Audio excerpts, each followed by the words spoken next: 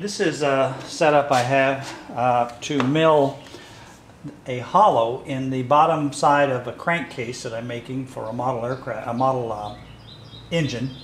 This is going to be a V8 model engine that runs on compressed air. It'll have a 3/8 inch bore and 1/2 inch stroke.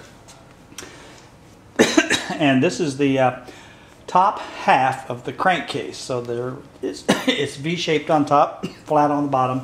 Crankshaft will go in through this side here, and all the rods and everything will be inside there.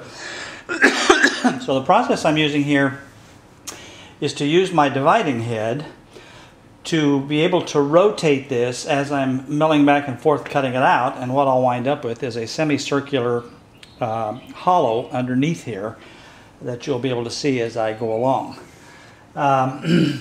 The milling table has two stops on the x-axis, so that limits the transverse movement this way to the two extremes. Also have a depth stop on the quill, so the end mill will only go down so far and then stop. Once I get that to the bottom, that will stay there. I won't be raising and lowering that. I've already done the one side, it's finished, and I'm now working on the second side. You can see I've already started milling this out. In the initial process to get started, since I can't really rotate that out a full 180 degrees, what I have to do is rotate it as far as I can get it, and then go back and forth plunge cutting all the way down so that I get the initial part in there started. So let me zoom in a little bit here, and I'll make a few passes so you can kind of see what's going on.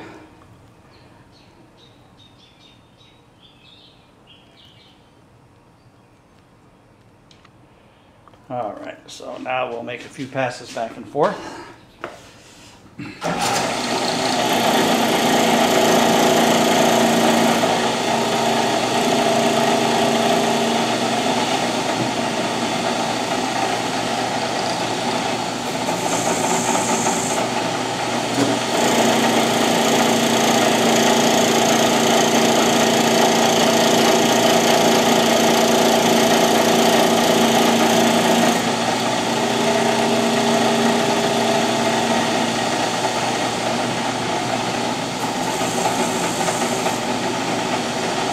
Alright, that's at the bottom.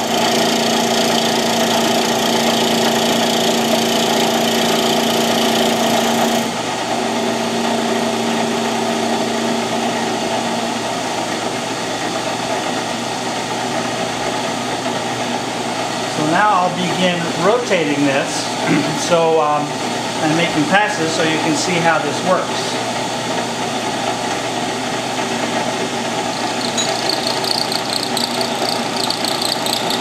Before I do that, I think what I have to do is I have to make a complete rotation all the way around. So let me lower this up to about like this, and then we will, or maybe about like that, and then we will see if I can go all the way around.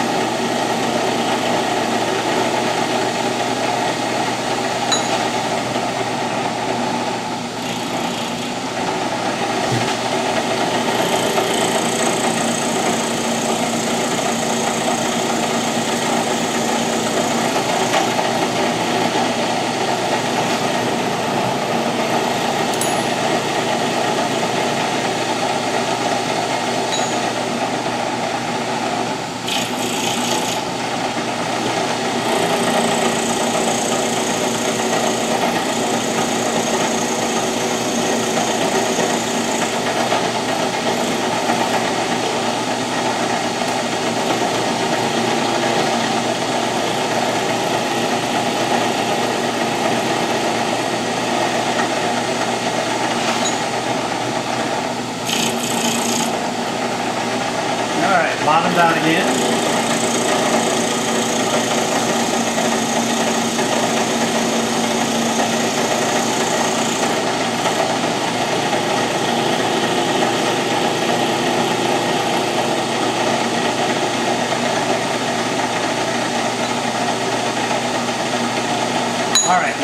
begin the rotation process. So I go across.